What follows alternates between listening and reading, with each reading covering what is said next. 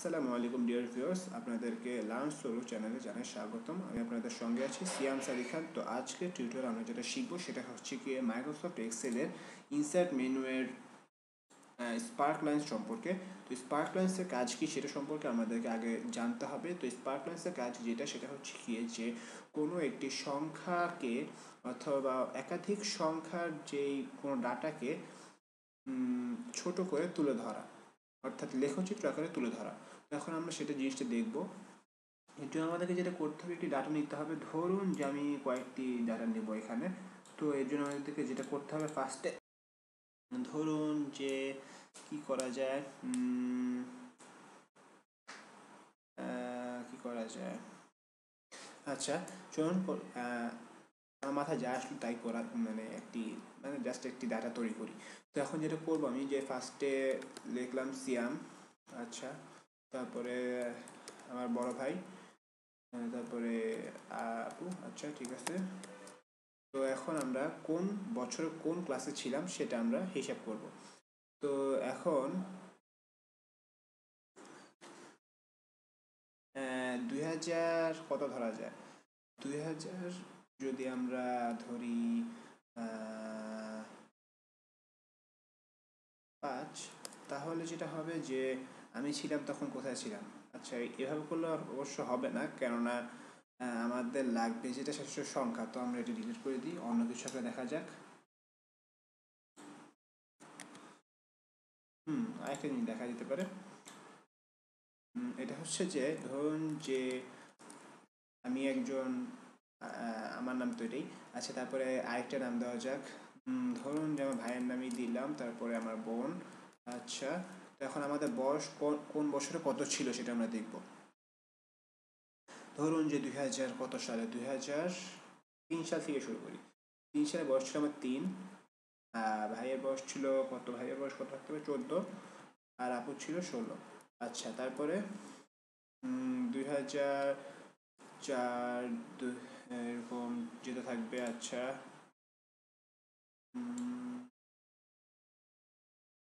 আমরা এটাকে এই করে ফেলি, সিরিজে নিয়ে আসলাম, হয়ে গেল। আচ্ছা, তো এখন এভাবে করে এটা চলতে থাকবে, সব করে তো এভাবেই 1 বছর করে আগাবে। সিরিজ হয়ে গেল। এভাবে করে আমি সিরিজগুলোকে ফিল করে দিই।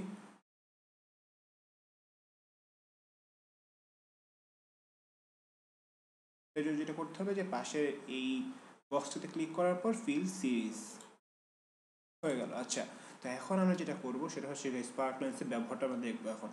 এর জন্য যেটাকে করতে হবে, আমাদেরকে আগে স্পার্কলাইন যে কোনো একটিতে ক্লিক করুন। লাইন্স, আমি ফার্স্টে লাইন্স ক্লিক করলাম। তারপরে যেটা করব যে আমি এটাকে সিলেক্ট করলাম, এই ডাটাটুকুন সিলেক্ট করার পর এখন লোকেশন কোথায় থাকবে সেটা আমি সিলেক্ট করব। ফার্স্টে আগে এটা সিলেক্ট করলাম, তারপরে এখানে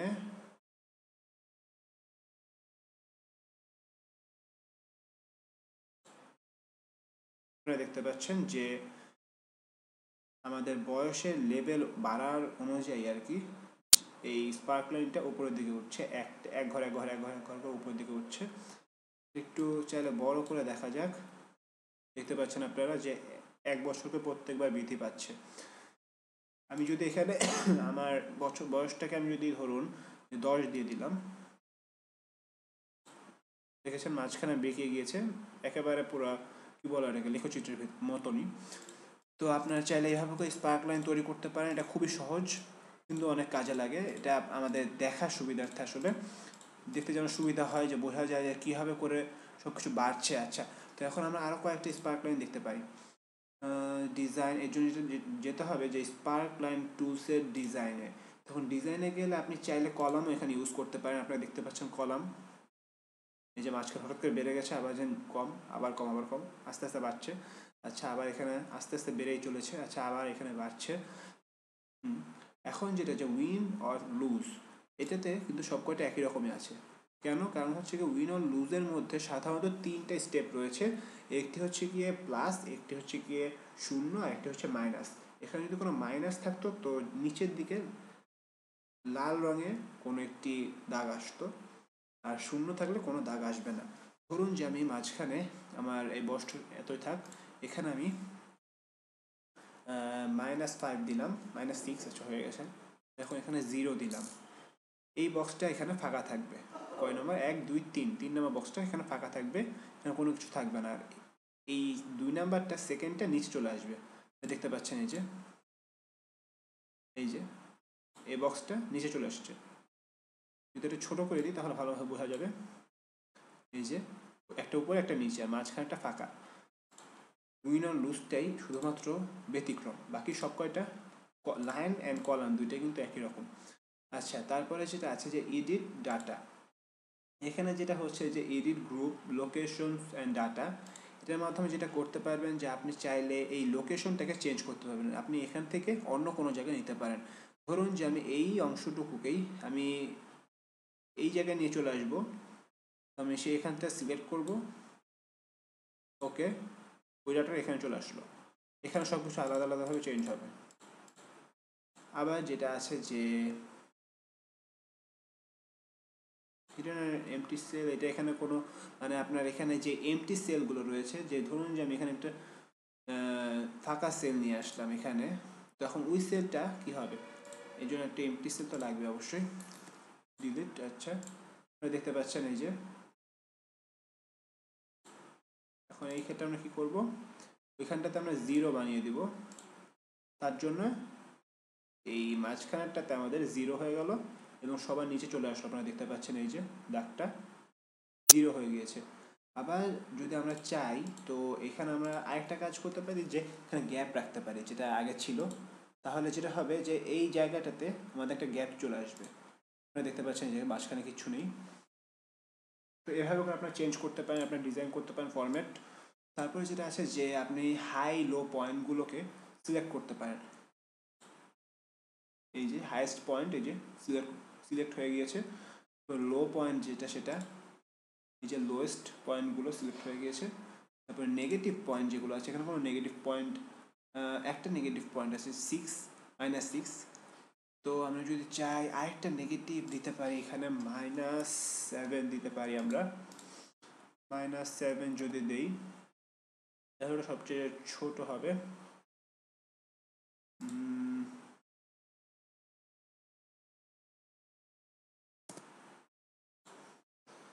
দেখতে পাচ্ছেন এই যে এটা সবচেয়ে ছোট। তারপরে আরও দেখা যাক বাকিটা।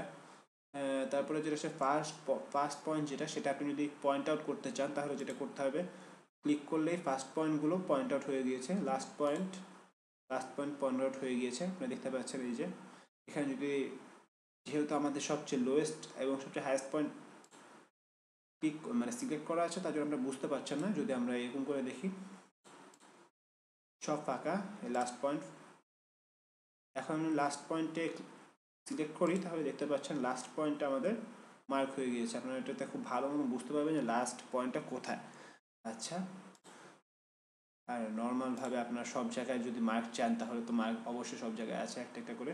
আপনারা দেখতে পাচ্ছেন এখানে 3, এখানে কত -6, এইখানটাতে সম্পূর্ণ 0, এখানে 6, এখানে -7। আচ্ছা, তো যে ব্যাপারটা খুবই মজার। তারপরে যেটা আছে যে আপনার বিভিন্ন ধরনের স্টাইল আপনি সিলেক্ট করতে পারেন এখান থেকে, চাইলে আপনাদের মনের মতন করে। এটার জন্য আসলে স্টাইল ভালো লাগে না, কলামের জন্য সুন্দর লাগে। হ্যাঁ, এখানে আপনার বিভিন্ন ধরনের কলামে আপনার স্টাইল সিলেক্ট করতে পারেন, আপনার কোনটা ভালো লাগে। অথবা আরও নিচে কিন্তু অনেকগুলো রয়েছে এখানে। এই সবার নিচে যে বাটনটা আছে সেটা ক্লিক করেন যদি মোর, তাহলে আপনি দেখতে পাবেন অনেকগুলো এখানে রয়েছে। আপনার যেটা পছন্দ হয় সেটা আপনি সিলেক্ট করতে পারেন অবশ্যই। তো এখন যেটা করবো যে আমি এটা সিলেক্ট করি, না ভালো না, কোনটা এটা, হ্যাঁ এটা সুন্দর। আচ্ছা, তারপরে যেটা আছে যে মার্কার টুল, মার্কার কালার, সরি। তো এখন যেটা যে আপনার নেগেটিভ পয়েন্ট যদি কোনো থাকে তা আপনি সেটার কালারটা কীরকম চাচ্ছেন। এটা যেহেতু পয়েন্ট করা নেই তো এখন এটা দেখা যাচ্ছে না, তার জন্য আমাদেরকে যেটা করতে হবে ফার্স্টে যে পয়েন্ট আউট করতে হবে। তার জন্য লাইন্সে গেলে আমরা আগে নেগেটিভটাকে করি, নেগেটিভ পয়েন্ট আপনি কী কালারে চাচ্ছেন সেটার জন্য নেগেটিভ পয়েন্টস। এখন আপনি এটাকে কী কালারে চান, ধরুন যে আমি নেগেটিভকে আমি রেড মার্কে কালার করব। তো রেড হয়ে গিয়েছে, আপনারা দেখতে পাচ্ছেন এই যে সাইজটা একটু বড় করি যেন ভালোভাবে বোঝা যায়। আর একটু নামিয়ে, যে দেখতে পাচ্ছেন আপনারা লাল হয়ে গিয়েছে। তারপরে যেটা আছে যে নেগেটিভ তো গেল, তারপরে মার্কার্স আপনার সঠিক হবে না, কারণ সব জায়গায় তো মার্ক একই রকমের থাকবে। তখন আপনি যদি একটা কালার দেন তো সবকটা একই কালার হয়ে যাবে। তবে হাই পয়েন্ট যেটা, সেখানে আগে সিলেক্ট করে নিই আমরা হাই পয়েন্ট। এই যে হাই পয়েন্ট আমরা দেখতে পাচ্ছি যে মানে সবুজ কালার হয়ে আছে হাই পয়েন্ট, সবচেয়ে বেশি যেটা সেটা। তো এখন এটা যদি আমরা চাই হাই পয়েন্টটাকে আমরা চেঞ্জ করতে পারি, হাই পয়েন্ট ধরুন যে আমরা দিলাম যে ব্লু, তখন আমাদের নীল হয়ে গিয়েছে আপনারা দেখতে পাচ্ছেন। তারপর যেটা হচ্ছে ফার্স্ট পয়েন্ট যদি আমরা সিলেক্ট করি, তারপর দেখতে পাচ্ছেন যে সবুজ হয়ে আছে। তো এটাকে আমরা চেঞ্জ করতে পারি চাইলেই। কি পয়েন্ট জানি, হাই পয়েন্ট, আচ্ছা হাই পয়েন্ট তো না, ফার্স্ট পয়েন্ট, আচ্ছা ফার্স্ট পয়েন্ট যেটা সেটা হচ্ছে ধরুন যে আমরা দিব কী কালার দিই, হলুদ দিই। আচ্ছা, একটা দিলেই হলো এখনকার মতো নাকি। আপনার চাইলে আপনাদের ইচ্ছা মতো কালার অবশ্যই দিতে পারেন, এটা কোনো সমস্যা না। লাস্ট পয়েন্ট যেটা আছে সেটাও আমরা একটা কালার দিতে পারি, লাস্ট পয়েন্ট বেগুনি দিলাম, আচ্ছা এটা হলো। আচ্ছা, তারপরে যেটা আছে আপনারা চাইলে স্পার্ক লাইনের কালারগুলো চেঞ্জ করতে পারেন, আপনাদের নিজেদের মতো কাস্টমাইজ করতে পারেন। আবার এটার পুরুত্ব চেঞ্জ করতে পারেন অবশ্যই। এই যে উইথের মধ্যে আপনি কীরকম চাচ্ছেন, অথবা কাস্টমাইজ করতে পারেন আপনারা চাইলে এটা। এত মোটা কিছু হবে, হ্যাঁ দেখা যাক কী হয়। ভালোই, খারাপ না, কীরকম লাগছে যদিও। আচ্ছা, তাছাড়া আপনারা অন্য কালার সিলেক্ট করতে অবশ্যই করতে পারবেন। হ্যাঁ, এই কালারটা ঠিক আছে।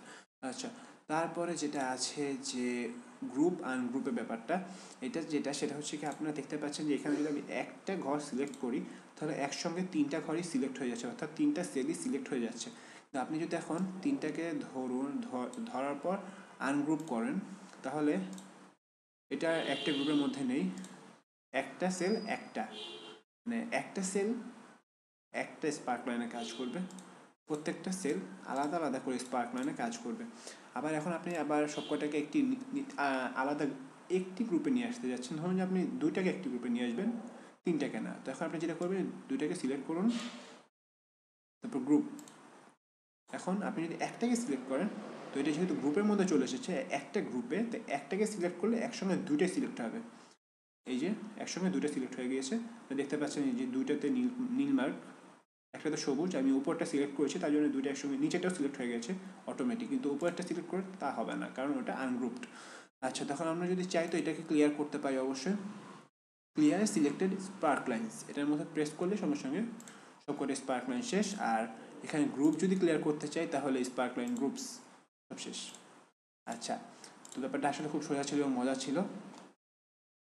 তো এখন আমরা যেটা করব সেটা হচ্ছে কি, আমরা চাই না যে আমাদের স্পার্কলাইনটা চলে যাক, আমরা আরেকটা ব্যাপার সম্পর্কে জানতে চাই।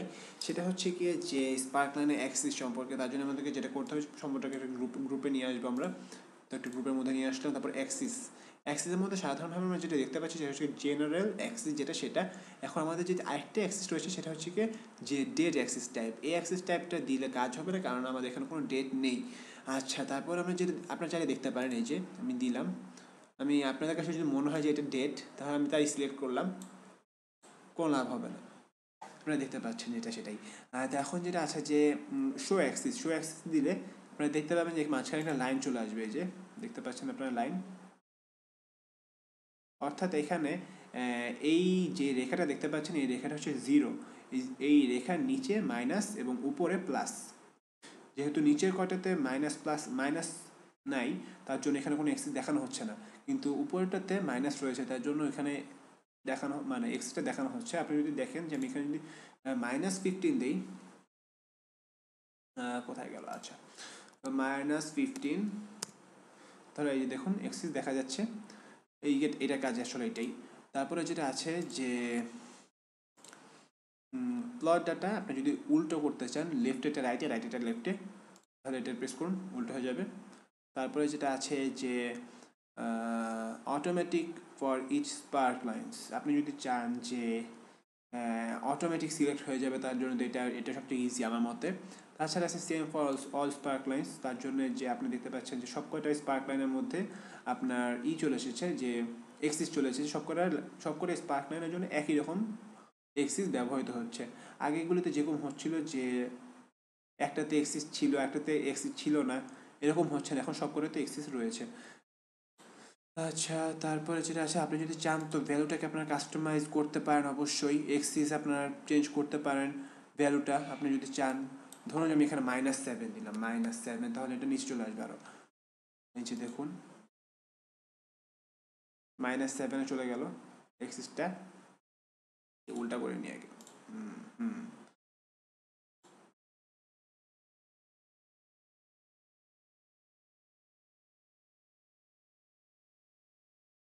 হ্যাঁ, তারপরে যেটা আছে যে অটোমেটিক ফর ইচ স্পার্কল, সেটা হচ্ছে আপনার ভার্টিক্যালি ভাবে। তারপরে এটাও একই জিনিস, এটাও তো একই। ধরুন যে আমি এখানে -7 দিলাম। ও বাবা, -70, আচ্ছা -7 দিলাম, দেখতে পাচ্ছেন কিচ্ছু নেই, কেননা আমার এখানে ম্যাক্সিমামে কোনো -70 নেই। আচ্ছা, আপনারা এখানে যেটা করতে পারেন যে এখানে আপনি যদি চান তো 6 ইউজ করতে পারেন। 6, 6, হ্যাঁ 6, দেখতে পাচ্ছেন কি অবস্থা হয়েছে, জিনিসটা এরকম হবে।